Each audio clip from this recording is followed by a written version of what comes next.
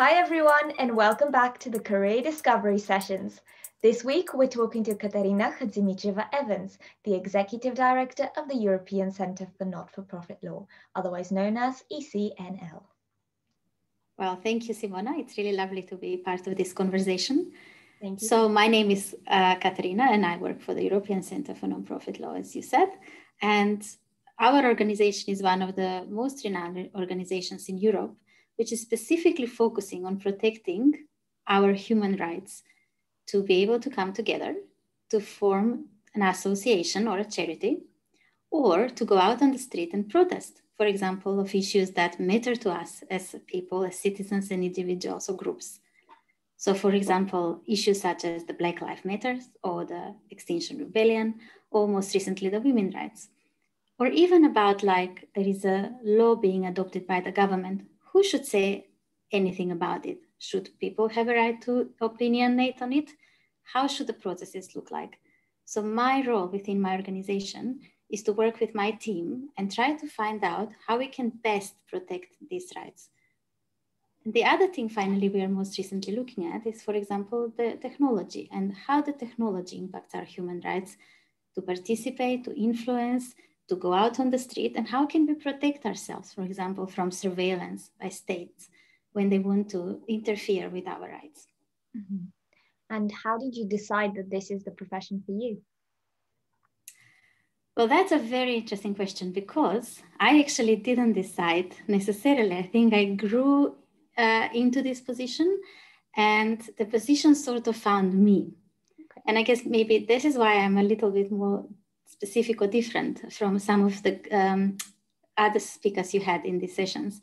But what really happened is that when I was at the university in Macedonia, I was thinking whether I should be pursuing law or psychology.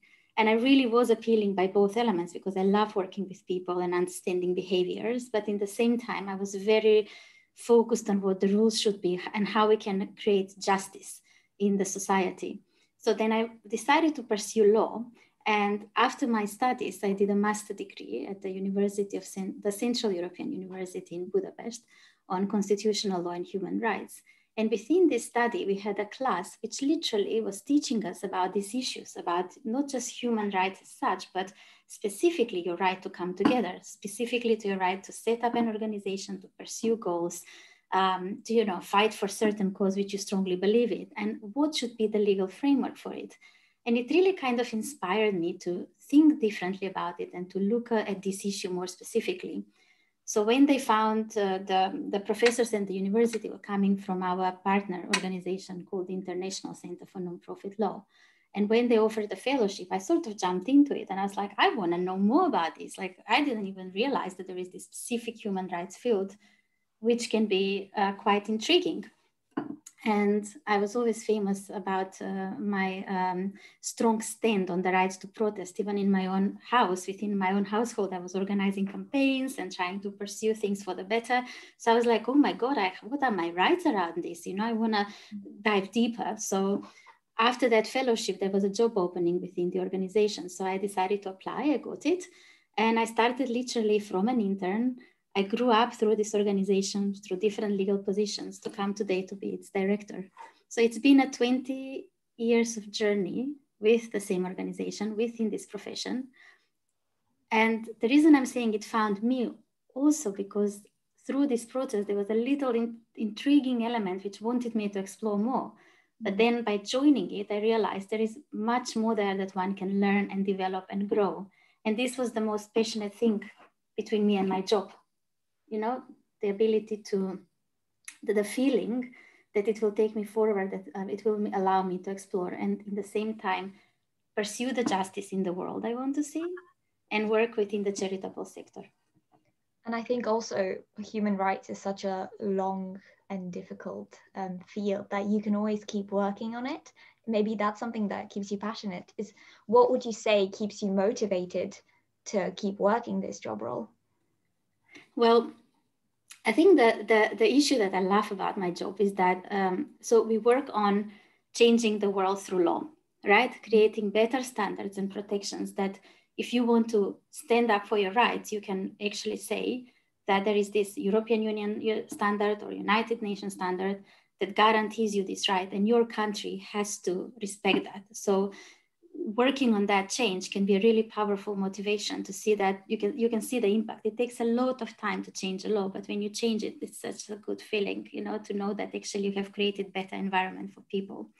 But the other thing that helps me really and motivates me and it makes it really hard to live within 20 years is the people you work with. Like, I travel a lot, I go to different places, I learn about different environments, different legal systems, different issues that people face. So, you know, I have traveled between Argentina and Mongolia.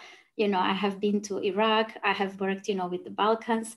So it has been, and I have worked with institutions in Geneva and Brussels. And, you know, the diversity you see in the field is just so amazing. And you just learn that there is so much you can uncover. You can enrich yourself by working with different groups and just meeting wonderful people, and feeling that passion about wanting to make things better is something that is really the thing that keeps me going a lot. Great. And can you speak about what your day-to-day job role includes? Well, that has really changed over the years. So as I said, I started basically on a very low level, kind of basic level position of a legal, not low level in negative sense, but rather like a basic startup position of being a legal advisor and learning about the field. And through this, so my main roles would be around reviewing legislation, writing comments to it, thinking analytically what arguments can we raise to make the law better. Another form which I really love working on is collecting evidence, you know, finding ways in which the laws can be better, or how the law impacts our lives. So for example, there is lots of legislation around countering terrorism. So, you know, all the efforts to stop the terrorism in the world are really big, but some of these efforts are really made in a way in which it makes our lives a bit more difficult. So for example, it can restrict the way you would like to transfer money to another country. So if you are a charity working with humanitarian goal and trying to support, for example, refugees in Syria, sometimes because there is a worry about where the money may end up, there might be certain initiatives by banks or governments to prevent you from freely sending that money. So what we really are trying to find is this evidence, and to say, look, you are actually doing more harm, collecting that evidence to say how that is possibly harmful, and then trying to convince governments and big institutions like the European Union or the United Nations to actually stand up for the issue and say, no, this needs to change and needs to get better.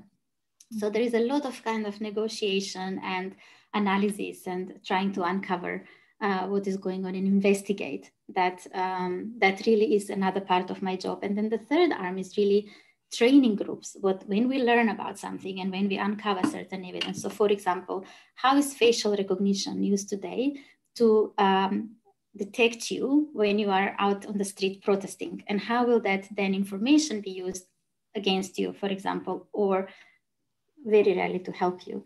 So, you know, working on this knowledge and trying to find out the legal regulations around this is then what we do. We take with us and we then work with different groups in countries. We train them to be able to then understand the issue, help us find the evidence, and then find for better norms. So these are sort of the three kind of big chunks of work we are trying to do. And I also wanted to ask you, what do you think are some of the negative aspects of this job? You mentioned traveling a lot. How does that impact your day-to-day life? Well, yeah, I mean, you know, I think, you know, being, it is hard being out there on the road. And I mean, this is where you're most impactful, when you're with the people, with the other partners, working together, brainstorming, which has been really hard in the COVID situation. But it does require frequent travel, and it does take a toll on your family life, on your actually consistency in your life. Like, it's very hard to keep a certain plan when you know it will be continuously interrupted because you just have to go on a travel. But I think that's also in the same time really energizing, because you go, you see things, you learn things, and then you come back much more enriched, and you have stories to tell, and you have been inspired by people who are really, you know, dedicated to making this world a better place. But I guess the other thing, so when you work for a charity, I guess you are very much focusing on the good things in society, but also the problems in the society. And it's really hard to just sometimes shut down the computer and say, I've done my work, because you might have just read about a human rights defender being killed, or you can read about some very regressive, restrictive law of a government trying to really shut down, for example, internet of people. We have countries where governments are shutting down the internet to prohibit groups to come together and speak what they believe in. And you feel really troubled. So it's really hard to detach from your job. And I find that much more difficult than the physical exhaustion from the travel. And what kind of personality would fit this job role? Speaking from a student perspective who may not know that this is the field for them. Yeah, I was actually thinking about that. And I think, you're not in this job for the money, really, because it's not, it's a non-profit job. So you're not there where you can profit and big financial income for you. Of course, you always, and I think this is really important to say, that for all the charity work, it is really important to be recognized as an important part of the society work, and it should be rewarded and financially compensated. But it's not like working in the finance city, right? So I think what you really need to be looking at is what is it that we can do? How can I make this world a better place for me and my family and my children and my friends and the community? What are the issues that I passionately care about and I want to see get better? What kind of legacy can I leave behind me that, I can just turn back and say, in my rocking chair when I'm really old, and I can say, you know what, you can go now on the street and protest because I was working really hard with my colleagues to guarantee you that right. So it's really more about this kind of societal satisfaction issues which you get from your job. And the other thing is,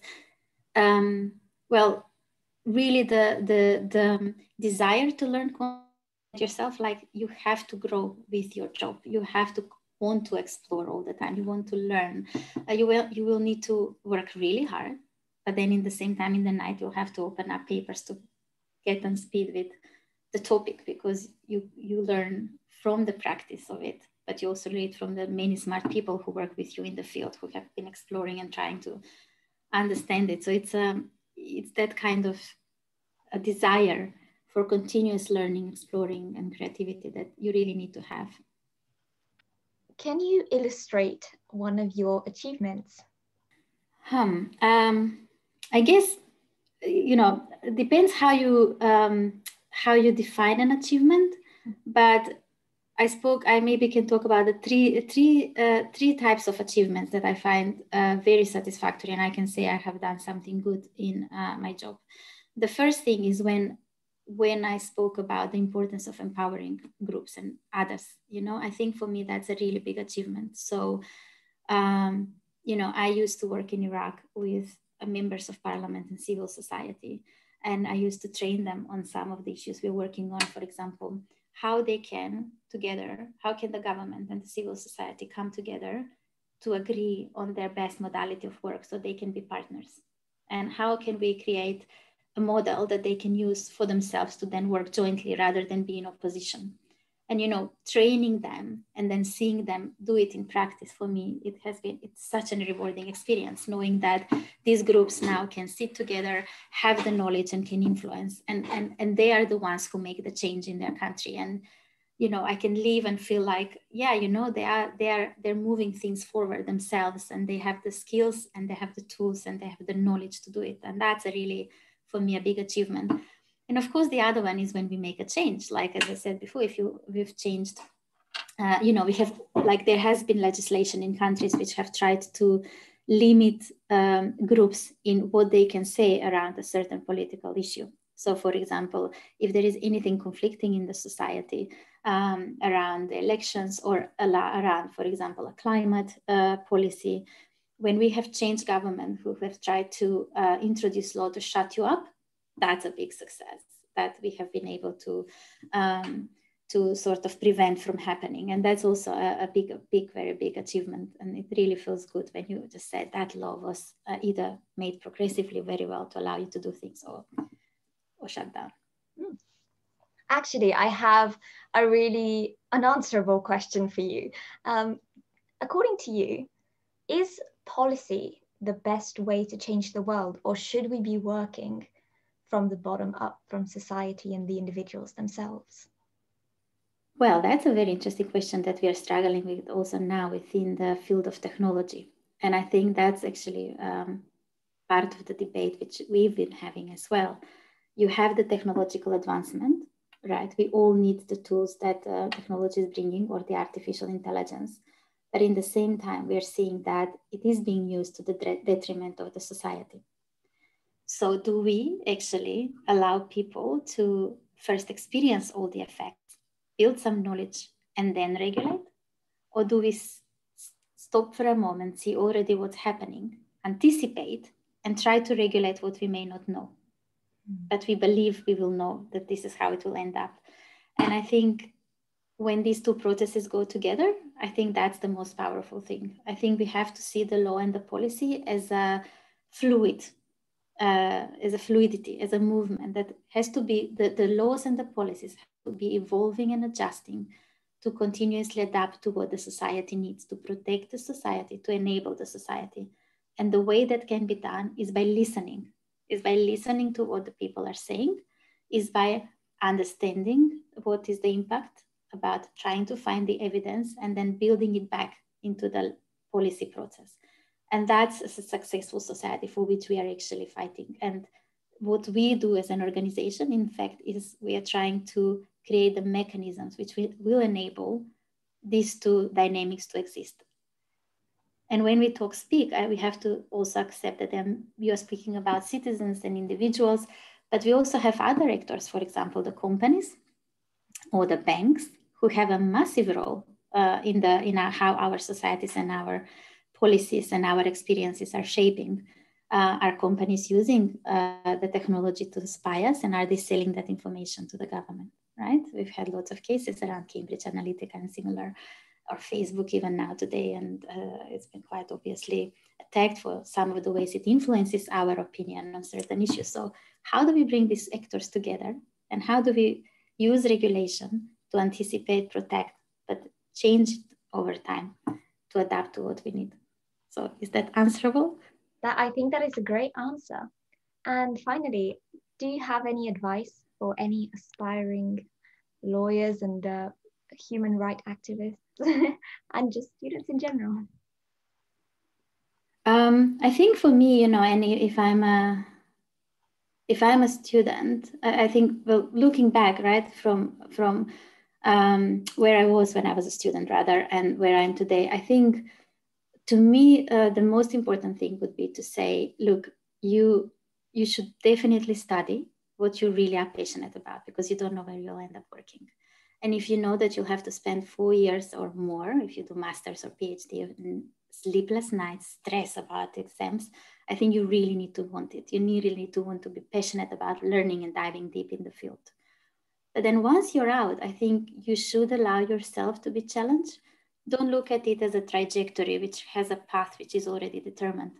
Because if you take me, I was a lawyer, either a lawyer or a judge.